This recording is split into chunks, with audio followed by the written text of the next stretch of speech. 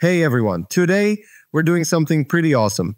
Porsche reached out and asked me to create content for their celebration of the 911 car model.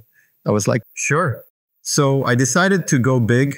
I'm talking dark forest near Stuttgart big. So let's dive in and get a little creative. So first things first, I'm sketching out the ground for the dark forest diorama. And I'm using a hot knife to cut the foam. Word of advice, wear a mask, folks. I mean, unless you want to inhale styrofoam clouds.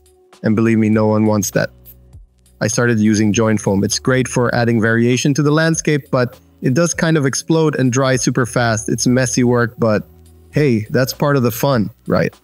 Now I'm adding some wall filler to shape the environment. It's like giving the diorama a little facelift. And if you're wondering, yeah, I've definitely overused this sponge technique, but it just works so well to get that gravel-like texture. Plus, it's super speedy. Just dip, dab, and bam, instant rocks. While we're building the diorama, let's talk Porsche. Did you know that the Porsche 911, first launched in 1964, was almost called the 901? However, Peugeot already had a trademark on car names with 3 digits and a 0 in the middle. So Porsche switched to 911, and here we are, with this iconic model that's been evolving for over 50 years. Okay, so now we spray the ground a nice gray color. It really brings out the stone texture. But pro tip, try not to paint your hands, your table, or in your case, the dog. Once you start spraying, everything turns gray. Also, remember to do this outside because, yeah, no one wants to smell like an art project gone wrong. Time to bring the forest to life. I'm using materials from Noch. I think that is from Germany. By the way, this first layer is a scatter material, which looks like a mix of gravel, barch, or dirt, gives some great details to the ground. The other powder is this green turf blend to simulate moss. It's amazing how just a bit of powder can transform this into an actual forest. And yes, I'm using hairspray to glue it down. Fun fact, works great for dioramas, but also makes the room smell like a hair salon. Could be worse. Now for the fun part, adding in the bushes and fallen trees. At this point, I'm basically just sprinkling green magic everywhere, and it's working. The forest vibe is really coming together, and I might have accidentally glued my fingers together once or twice. After getting the base of the forest done, it's time to bring in the star of the show. Or should I say the stars, the trees. Now, I'd never built trees on this scale before, so it was a bit of an adventure.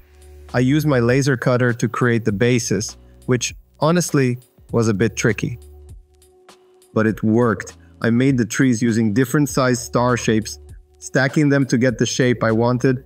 I connected everything with a wooden rod and it started coming together. Now for the crown. I used regular pillow stuffing. Yes, you heard that right. And the hairspray again. What can I say? It's the diorama version of hair gel.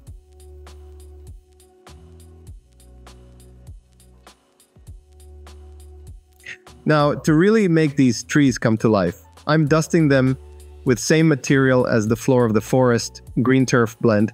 And look, it's starting to look like a proper forest. And don't worry, all that powder that falls off, I've got a bucket underneath, recycling, right? Efficient and eco-friendly. Here is some backstory. I started creating miniatures back in 2020.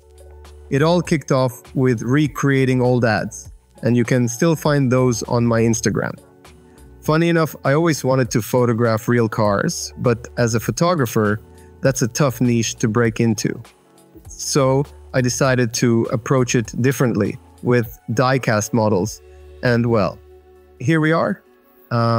It's crazy to think that the dream of working with brands like Porsche actually came true. For the final touches, I added little sticks to the tree trunks to give them more texture and detail.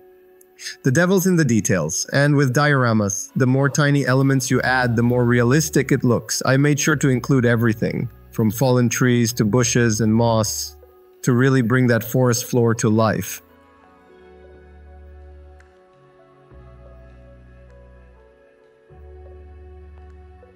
And now the moment of truth, putting it all together. Look at that. The trees, the fallen branches, the car, it's all coming to life. It looks like an actual forest. I'm just standing here, trying not to pat myself on the back too much, but it looks so good. So here's the final diorama in all its glory, with the Porsche 911 front and center. I've got to say, seeing it all come together like this, so satisfying.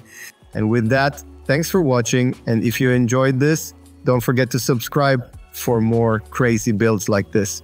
I mean, who wouldn't want to see more trees made of pillow stuffing? So enjoy your day and see you next time.